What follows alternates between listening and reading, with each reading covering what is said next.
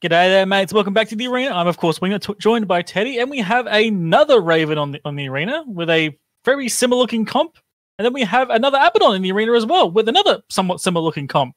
Except I don't think... How many crewers have we seen today, Teddy? Have I been missing these? Well, I actually don't think we've seen any so far. I wonder why that is. I truly wonder. But yeah, we've got a classic shield rush versus a classic armor control. Let's just see how it goes. Yes, I get the feeling that Cruel's going to have a hard time being chased by Gila drones, but then again, I don't know. Also, is that the first Garma we've seen? Or have we seen one of them lying around? Oh, you're stretching my memory here. I know, I'm trying my best, and I'm stretching as hard as I can, because mine is trash. And the match will be underway in 15 seconds. I'm going to be curious to see. Let me just double check this Raven before we go any further. He's definitely Torpedo Fear, right? Nope, Rapid Heavy Raven this time. Fair enough. That's probably more reasonable. And go. Let's see what target goes first. Garma doing Garma things, of course, burning straight away.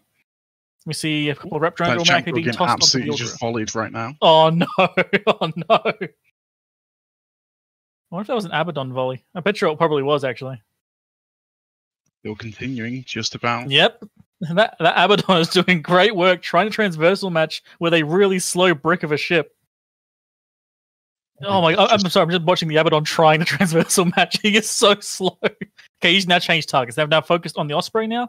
And it's going to be half the Osprey to get away from these two Amarian ships that are going to keep pounding upon it. So he's now on a short lifespan. Once he's gone, he's in trouble. Osprey's going down. Mm-hmm. Oof. Yep. And Abaddon is not something you want to be against when you're in an Osprey. And gone immediately. Meanwhile, it looks like they're going for Brainstraw on the Ashimu, and honestly, they're not really doing much. He's being held up very well. He seems to be tanking absolutely fine. No, I like how when I say that, he starts losing a bit of armor, but he's still doing all right. He's got a bunch of rep drones. He's got the Augur armor as well, but there's actually a bunch of rep drones still on the Augur and not on the Ashimu yet. So they're hedging their bets for the Augur. Taking a lot of damage on the Gila now. Yep. Oh no, they might lose the Ashimu because all the rep drones are still on the Augur.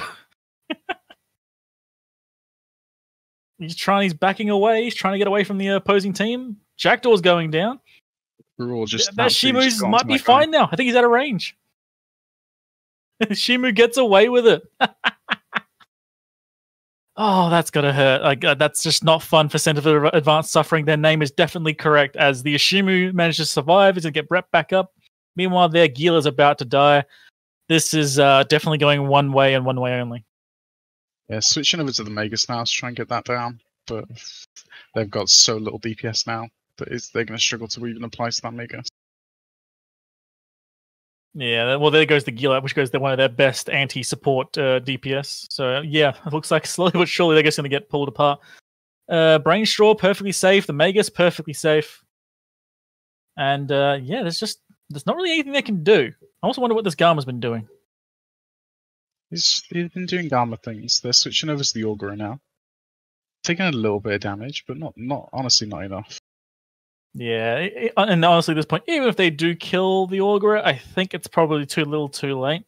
They just don't really have any move to make after that, as the Garma does what Garmas do, gets caught and goes pop. And the Cyclone Fleet is taking some damage, and he should go down reasonably quickly. Yeah, the Cyclone Fleet getting tracked by the Abaddon here. Yeah. Well, honestly, respect to 6 Guys 1 Violation, or whatever their previous lewd name was, because they have played this very, very well. And unfortunately, I just think that Centers for Advanced Suffering didn't really commit quick enough. It kind of just waited a bit too long. Not that I think it was really going to matter. I think they were going to suffer either way. But once your Osprey goes, you got to do something. Very clutch piloting out from the Ashimu, though, to just try and survive for as long as possible, and then actually managing to get away. Very clutch piloting by Brainstraw. That seems familiar. But yes, definitely well flown by the Ashimu. And honestly, I was expecting to put the Logi drones from the Augur onto the Ashimu, but they just knew he can pull away. They just trusted in the pilot and let him pull back and get the reps back on him. So, absolute respect to this team. Well flown. Showing their confidence. Now I get to watch a Raven die I was going to say slowly, but he's actually dying rather fast. He can absolutely chunk. What in the world does he have? Like no tank, or has he turned it all off? He's probably turned it off. Oof, big oof moments.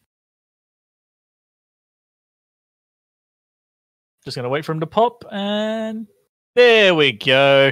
Standard Red Advance suffering, unfortunately, going down to a complete clean sweep. And with that, let's hear what the boys on the table think.